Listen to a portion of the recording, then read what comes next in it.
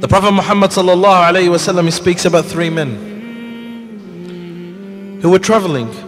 And while they were traveling, there was a strong rain that came before them. So they looked nearby a place where they could shelter themselves.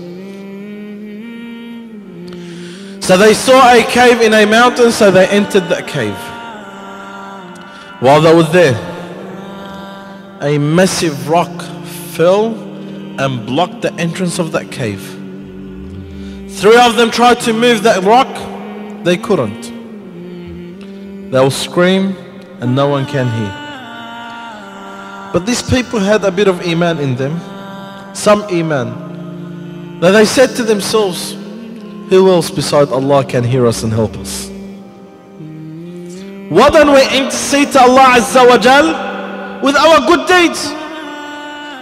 But they know each other, they're not the best of people. But obviously one of them probably done one good deed in their life.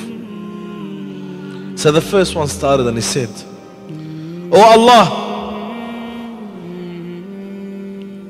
I had parents who are alive, and every day they used to go out in the bush and farm to bring my living day, or to bring my sustenance for my children. I will always bring milk for my parents to drink. I would never ever let anyone from my children, including myself and my wife, to drink that milk before my parents. So one night I came late when my parents went to sleep and my children were starving, waiting for that milk to drink. But I refused that anyone drinks that milk before my parents. So I stood beside their bed waiting for them to wake up until they wake up at Fajr dawn. And I gave them the cup of milk for them to drink while my children are screaming and crying out of hunger. Then I gave my children that milk. He said, Oh Allah, if you see that I've done this action sincerely for your sake, then save us from what we are in now. So what happened? The massive rock moved. Allahu Akbar. The massive rock moved, but it was not enough for them to exit.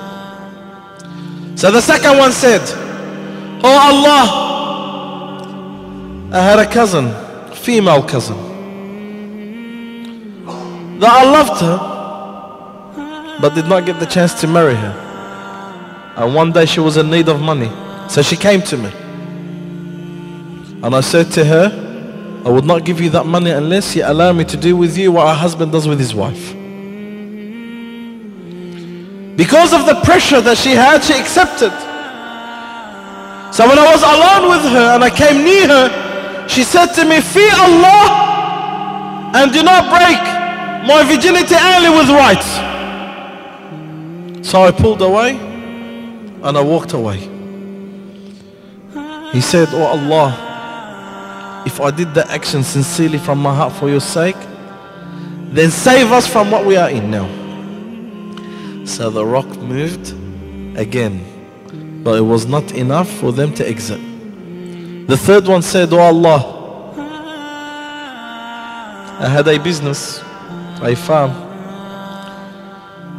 and I had someone working for me, and he worked for me for a few days, and then he walked away from the job without claiming his income, without claiming his pay.